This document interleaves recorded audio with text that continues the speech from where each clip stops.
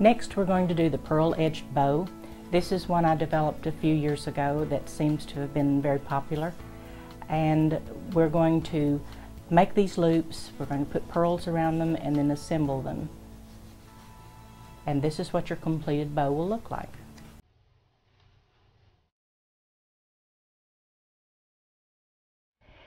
These are some of the tools and the materials that we'll be using as we put together our pearl-edged bow. Use a roller if you don't have a pasta machine with a motor.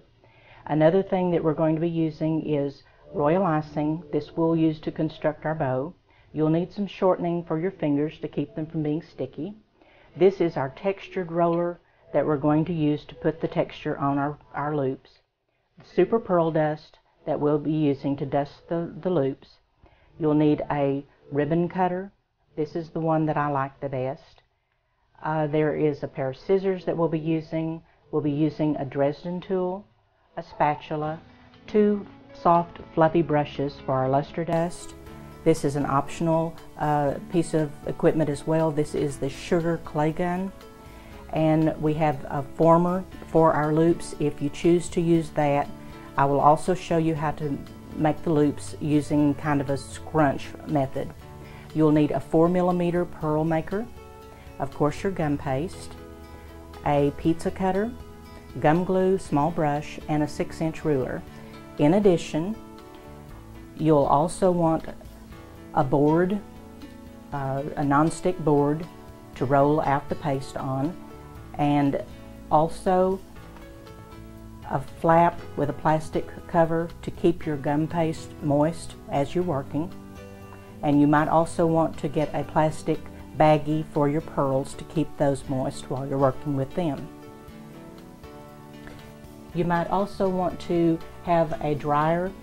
I have a portable one with dowels on it that I insert these little formers on, and then that way you can dry them overnight if you choose to have the shaped loops instead of the scrunched ones.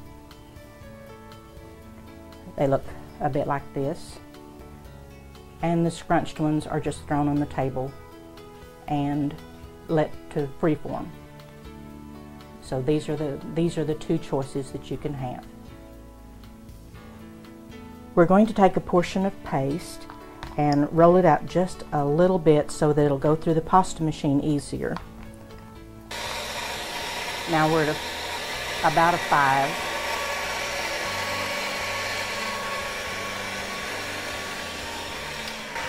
Which should be thin enough because we're going to use our textured roller, and that will make it even thinner.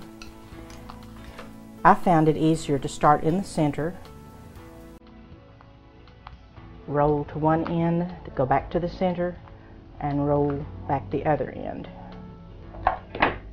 Then we're going to use this ribbon cutter.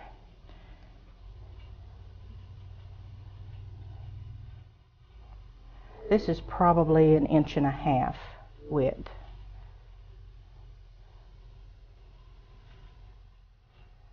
Pick up your excess paste.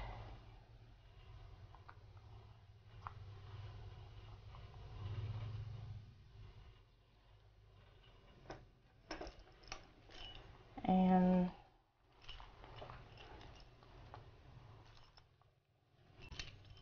we're going to make these 6 inches long, and I have just a little 6-inch ruler that I use.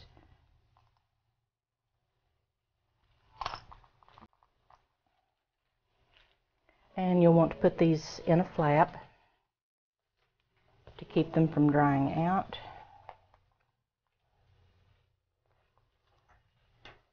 Now, and while they're still wet, we want to brush them with some Super Pearl Luster Dust is what I'm going to be using.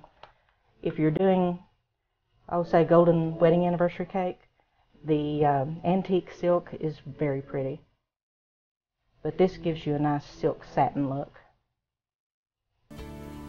And I like to brush it while it's wet because it clings better and it doesn't come off near as easily after it dries as it does if you try to put the dust on a dry ribbon.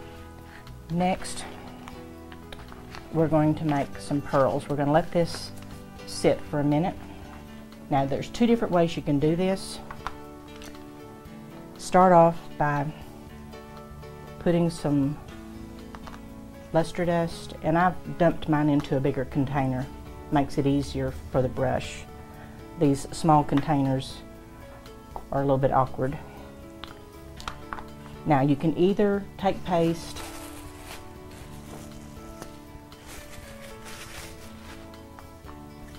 and roll it out into a thin, narrow sausage shape.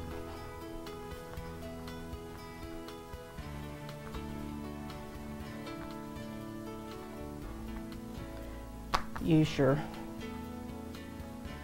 mold as a guide. Drop this in, press it down.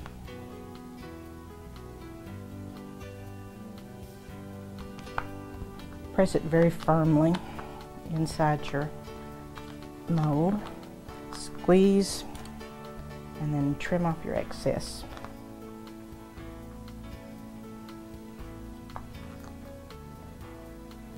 Then take your brush and loosen the sides. Make sure your dust is nice and evenly applied to your pearls, and tap it out.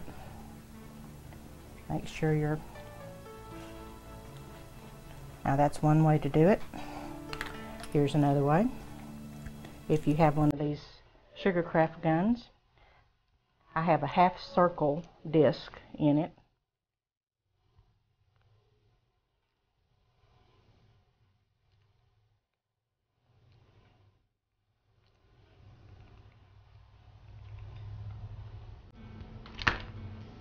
And if you lay the rounded side inside your mold and press in. If you don't have the craft gun, you can just roll it out the way I did it first. Or if you prefer to do it with the craft gun, just whichever is easy for you.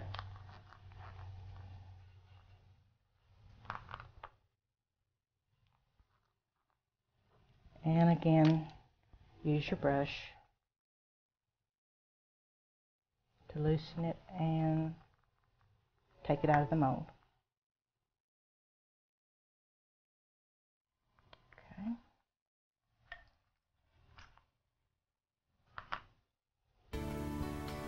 Okay. Next, we're going to use a foam pad again.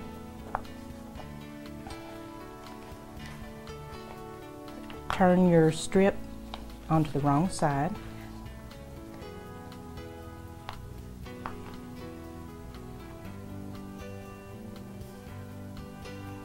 And you're going to put a very thin strip of gum glue down the side. Again, use some thick gum glue, almost a gel consistency, so you won't have a too soggy. Take your pearl strip and position it right where the edge is joined. Tap it down just a little bit to secure it. Turn it over and check to see that you've got your pearls where you want them to be. That looks nice. So we're going to turn it back over, and using this little veiner, I think it's called a Dresden tool, use the small pointy end and press between each pearl. This is going to secure it to our strip.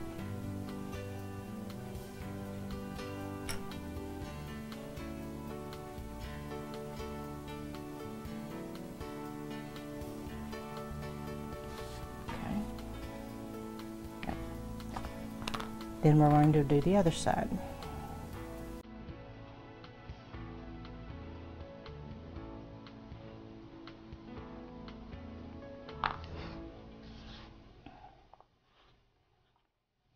Position your pearls, and again, snug them up.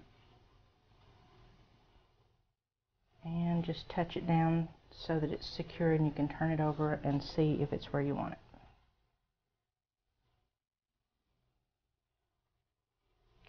Turn it back over, and again press between each pearl.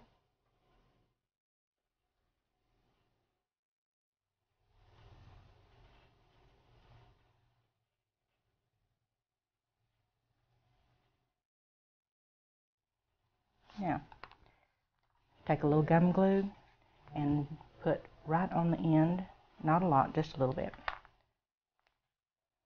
Put your finger inside, touch these together, and with this finger, hold here, and with the other two fingers, you're going to crumple it in together. And then flatten that out a bit. And then shape this, since this is a silk bow, we're going to scrunch it a little. And then just lay it aside to dry. You can shape it any way you want to. You can have it pointy, flattened out. I want mine just a little scrunched.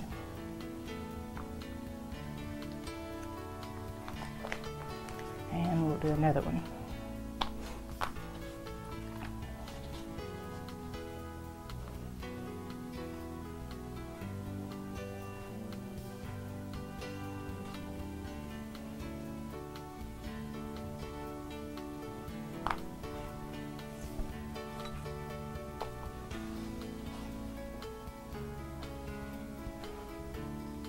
When I'm making a pearl bow, I will make all of my loops and have them under the flap. And then I'll go through and make all of my pearls and put them inside of a plastic bag. That way I'm not having to stop and do pearls and do the loops at the same time. It just seems to streamline the procedure a little bit more if you've got everything made up and all you have to do is assemble them.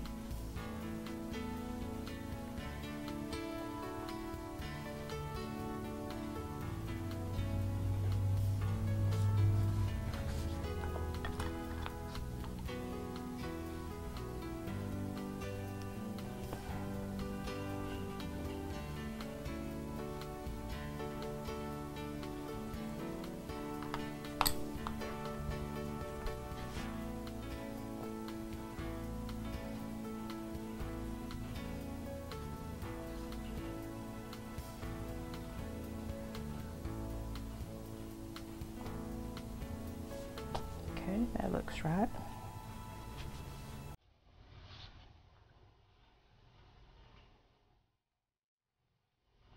Sometimes if you don't get enough glue on the side, these will come off. If they do, don't panic, just lay it down and re-stick it. It's better to have too little than too much. If you have too much, then it gets goopy and it melts the sugar, and then it's really hard to deal with.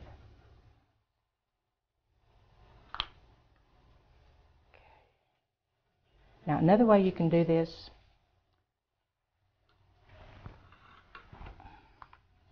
is to use a former. If you like them scrunched, all you have to do is the way I showed you the first time. If you want them a little bit rounder, then put your former inside first before you scrunch.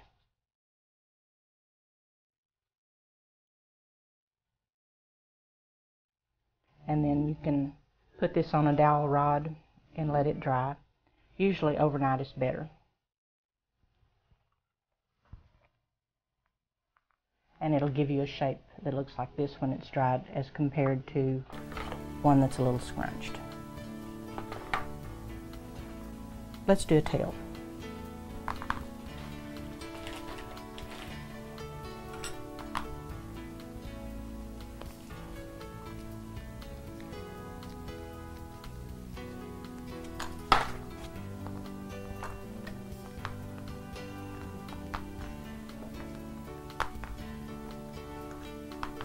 Run it through the pasta machine right quick.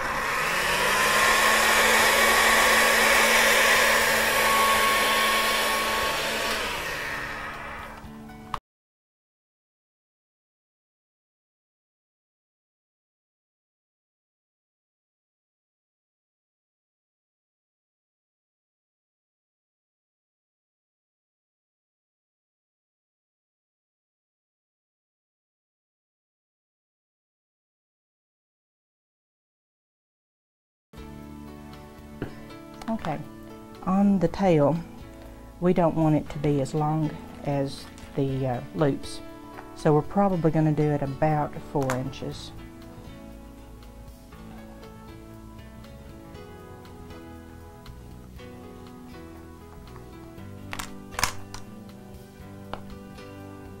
Oops, that was generous. This stuff is expensive, you don't want to waste it.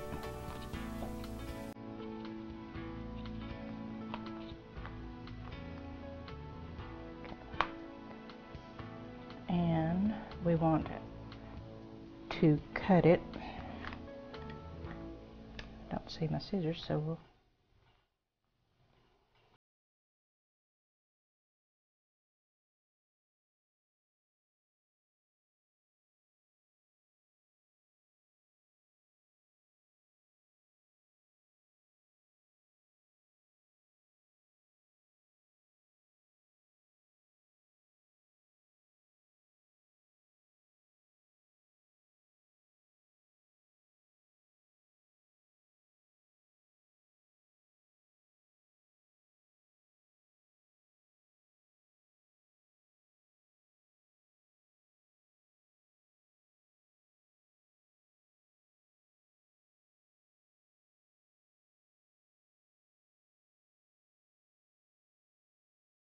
off your excess. And I save these, any scraps of these pearls, and use them for the centers of stephanotis, so you don't have any waste.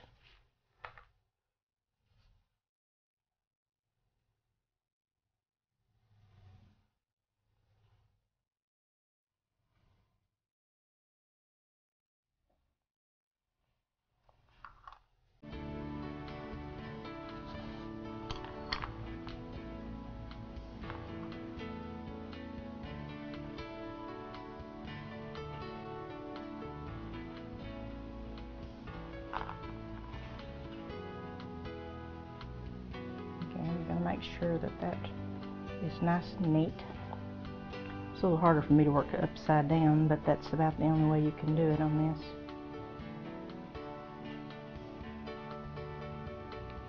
And cut off the excess.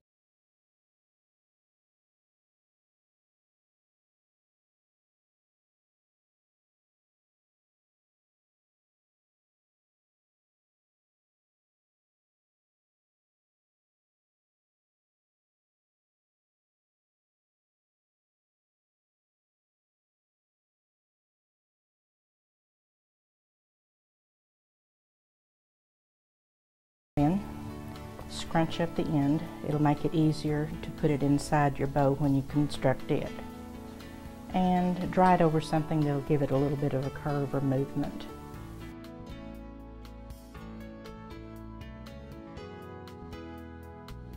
And now we're ready to put the bow together.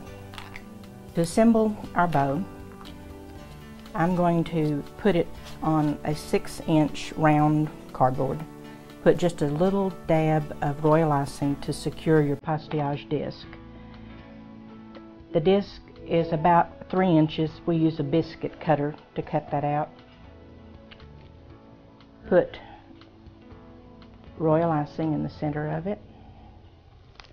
And then we're going to position our loops that have been dried at least overnight. And I like to use the 6-inch cardboard if it's going to go on a 6-inch cake, so I know how big to make my bow.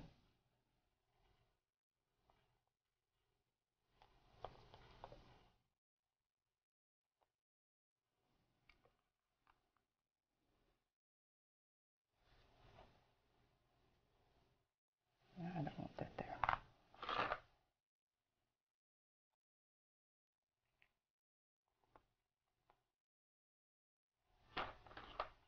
You just keep putting loops in until it looks right to you.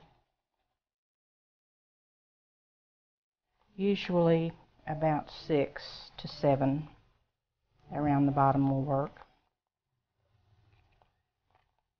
You might want to turn some of them a little bit sideways, like a regular bow would be. Now that I've got this first layer on, I'm going to put some more royal icing. I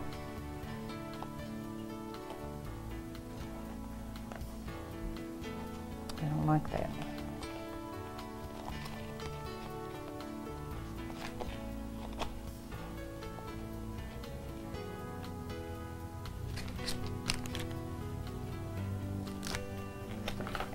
continue adding your loops.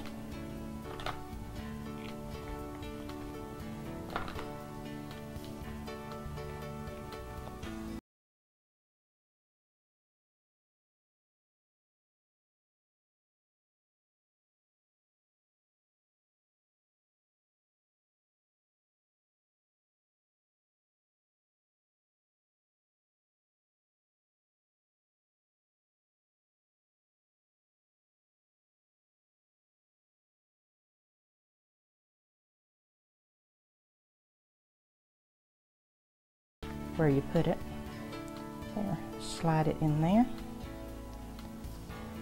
And the other tail, you can either attach this to the cake and then set the bow down on top of it, or if you can find a good spot in here to slip it, you can do that. But most of the time I put this on the cake and I only have the one tail that's on the bow itself. And if you let that dry a few hours, it's ready to go. Thank you for watching my video. I hope you learned a lot, and I hope you enjoy making your own roses and bows. If you need information about classes, let me know. We have our phone number and our website at the end of the video. Thank you.